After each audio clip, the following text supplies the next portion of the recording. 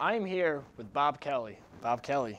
Nice to meet you, sir. Nice to meet you. Thank you for coming on. Pleasure. That's a nice ring you have on there. Not bad. You want to try it on? I would love to. Yeah? Let's try this out You've here. been looking at it earlier, Wow. so. Flyers champ right here. Wow, it doesn't even fit my finger. Well, you're a lot younger and you're skinnier than me, for crying out loud. Of course. So two-time Stanley Cup champion. What's your role now with the Flyers?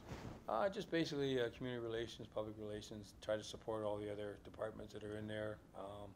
Wherever they need an old face or a body that they ask if we can show up and do things, and there's nothing we really turn down. And the biggest thing is getting out in the community, being around kids, you know, making sure, I mean, they're our future, so, you know, we like to make sure they have a happy time and teach them the different sports. Of course.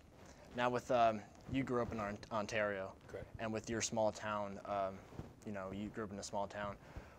How has your humble beginnings kind of transpired of what you do now? Well, I don't know if they're humble beginnings. It's just that, you know, that's just the way we're all kind of raised. Nobody was running away with millions of dollars, and, you know, you only get what you work for, and if you don't work, then you don't get it. So it's, you know, unless you do something bad to me, there's no reason not to be nice to you. So, Of course. you know, that's the small towns you like, and you help each other out, and you look out for the neighborhood and the people there, and, you know, I enjoyed myself. Of course, absolutely. Now you talk about, when I watched your event today when you were speaking to the students here at Stockton, you talked about how, you know, your time in hockey from the 70s has definitely changed from now in 2019.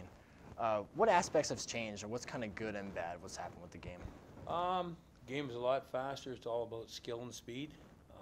The physicality it's still there, but not to the degree that we used to take it to. Player is much more protected now with concussions and all that, where we didn't have helmets. The glass is all forgiving, so when you hit it, there's waves and wobbles. Before it was just solid half-inch plate glass, and when your head hit that, you know. You said it was basically war, well, you were watching back then. Yeah, it was. It was. Well, let's say we didn't have a players' union, so I don't really know you, and I don't really care about you. You know, I'm out here to win a hockey game at all costs. Of course, absolutely. Sorry. That's the Hound. That's the Hound talking right there. Well, it's ingrained. Of course, absolutely.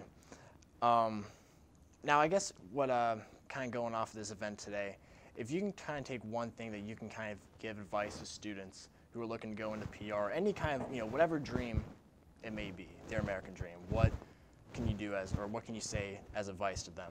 Well, I think I try and tell them that, you know, because of the way technology is today, that we endure ourselves in the, you know, whether it's an iPad, a phone, or whatever. This is what we do all the time, and you know, people are losing that face-to-face contact. Like, you know, if I'm going to hire you, I want to see how you act, how you handle yourself, and you know, you need to greet people, especially in PRSSA. You need to go up and introduce yourself, meet people. That's how you make contacts, and you never know who you're talking to.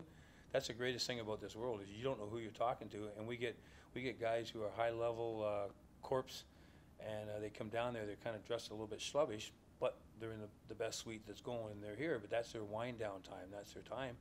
And I said, you have no idea who you're talking to there, so just treat everybody equal, and then you don't have to backpedal.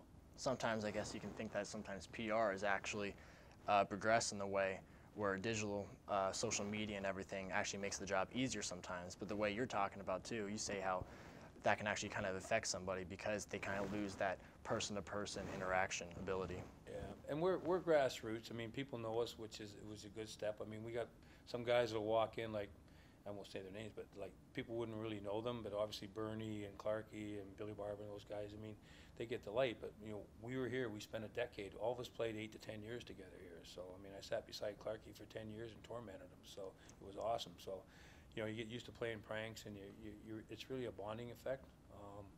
You know, we don't fly charters all the way around like the guys are today. We always had to fly out commercial and then fly back on a charter. But so, you know, your bonding time and everything, I mean, you spend a lot of time. That's your teammate there, and you're going to spend time there. Thank you. Bob Kelly, the Hound, right here at SSTV. Thank you for coming on. Pleasure. Thanks for having me. Thank you. Keep up the good work.